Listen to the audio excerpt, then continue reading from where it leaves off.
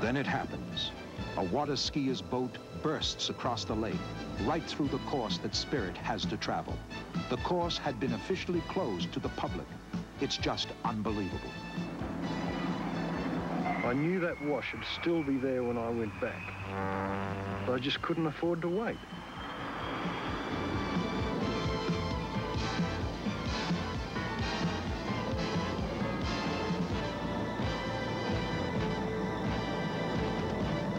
And he did hit that wash at over 250 miles per hour just before entering the measured kilometer. For a fraction of a second, he backed off. A fraction of a second that could cost him a world record. And then it was full on the throttle again. 277 miles per hour, an average of 288.6, a new world record. Ken Warby had achieved his boyhood dream. He was now the fastest man in the world on water.